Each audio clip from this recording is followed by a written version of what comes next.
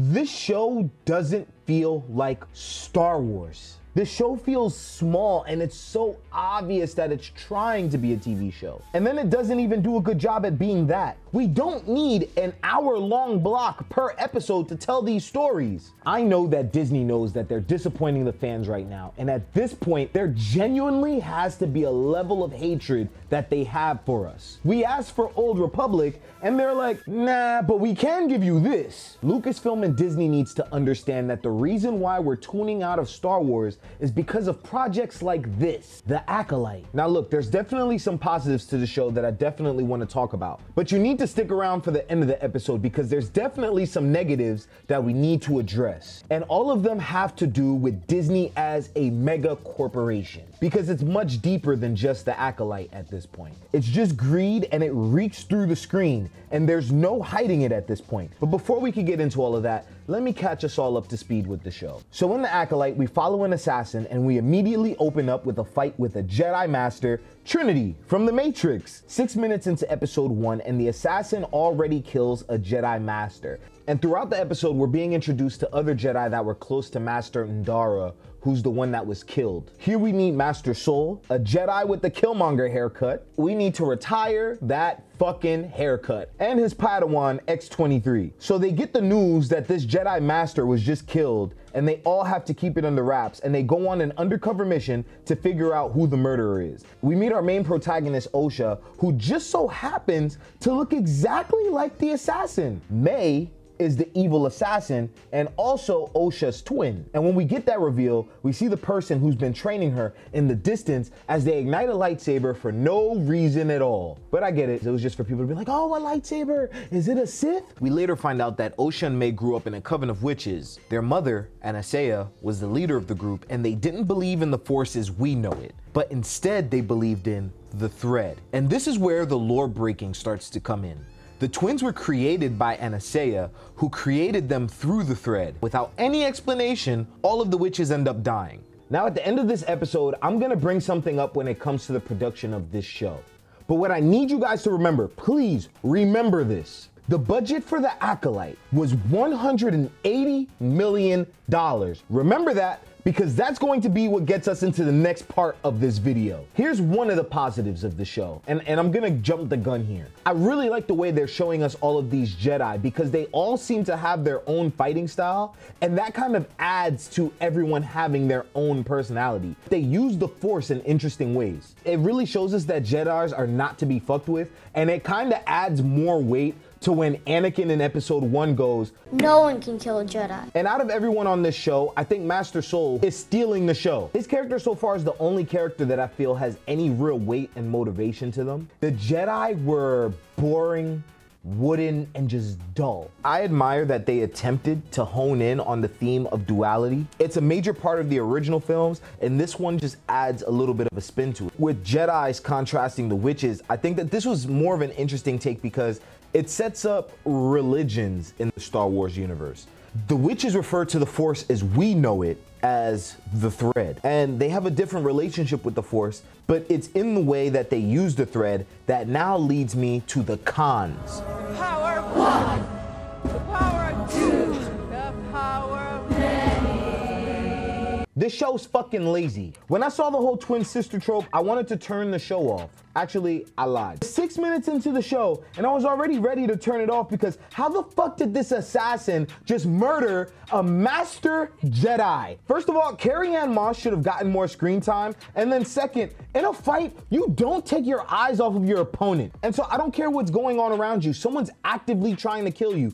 And so I felt like the throwing knife to the heart was a little bit cheap. In episode 2, we see the death of another Jedi, and it's in the way that he dies that I'm more frustrated with. And I'm just trusting that the story is going to continue to unfold. In the way that he dies, I need there, not even I need there, the story needs to have a major philosophical corruption within the Jedi Order in order for that man's death to mean something. Like, we need to have Hydra levels of corruption within the Jedi Order for him to feel like I was wrong, because he says something along those lines in his death. And so I really can't imagine a Jedi going out like this. And again, I really don't want to seem like I'm nitpicking. I'm really trying to come into this with as much good faith as possible. And I say that because this show doesn't feel like Star Wars. As much as we've been seeing more Jedi, this still doesn't feel like this takes place in a galaxy far, far away.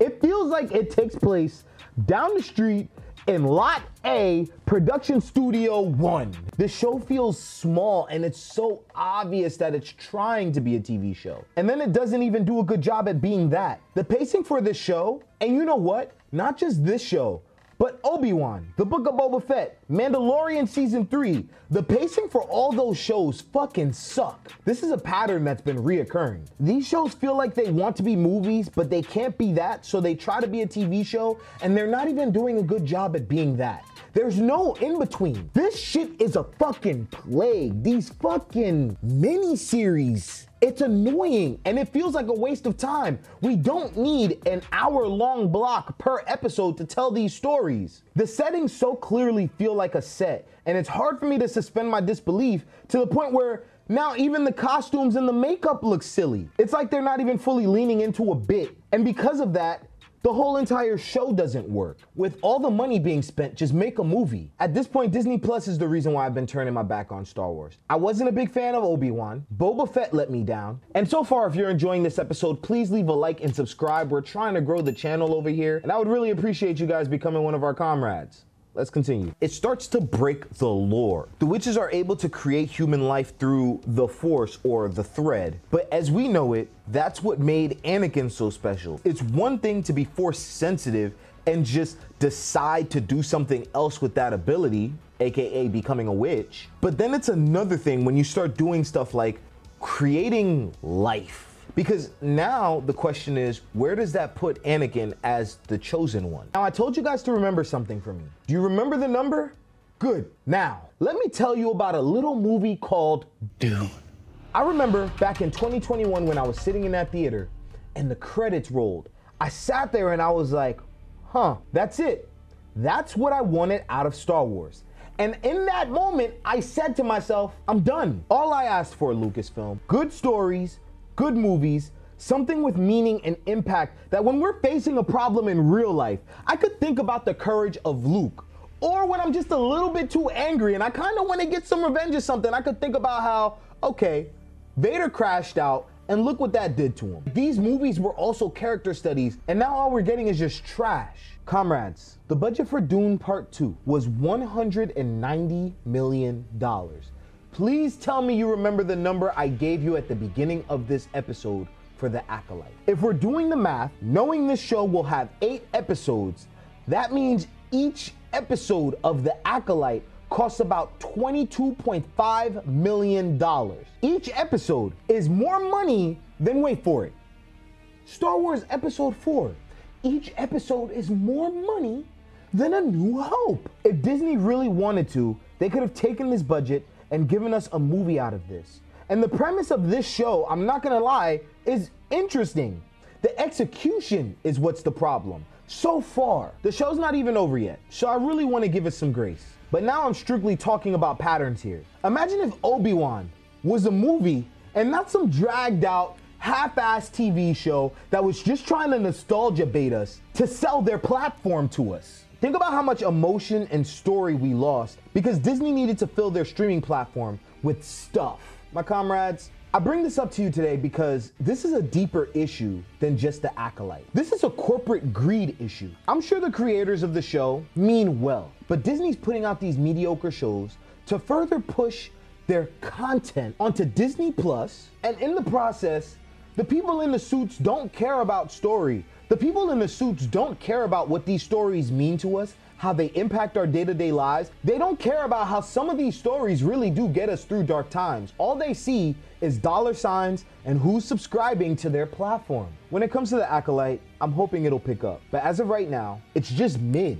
It feels small, and at that point, it's just not Star Wars. If you guys enjoyed this episode, I hope to see you again in our next encounter.